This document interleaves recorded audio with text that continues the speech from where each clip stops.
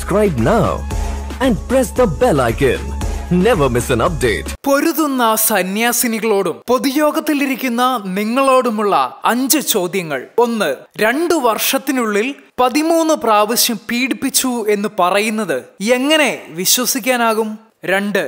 13 തവണ ബലാത്സംഗം ചെയ്തു എന്ന് പറയുന്ന കന്യാസ്ത്രീ തന്നെ ബിഷപ്പ് 13 തവണയും മുറിയിലേക്ക് വിളിച്ചു വരുത്തി പീഡിപ്പിച്ചു എന്നാണ് മൊഴി കൊടുത്തിട്ടുള്ളത്.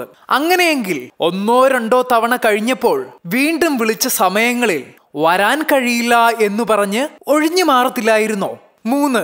അങ്ങനെ നിർബന്ധിച്ച് വിളിച്ച സമയങ്ങളിൽ സഹസഹോദരിമാരെയോ ആരെയെങ്കിലുമോ കൂടെ കൂട്ടാമായിരുന്നില്ലേ?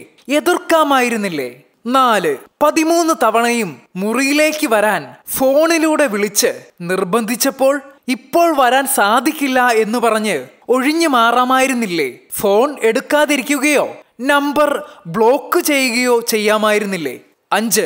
30 അന്തേവാസികൾ താമസിക്കുന്ന കോൺവെന്റിനുള്ളിൽ ബലാത്സംഗം നടന്നപ്പോൾ ഒരു തവണയെങ്കിലും ഒച്ച വെക്കുകയോ ബഹളം വെക്കുകയോ ചെയ്യാമായിരുന്നില്ലേ?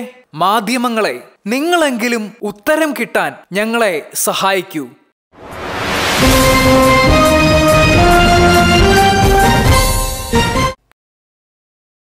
Subscribe now and press the bell icon.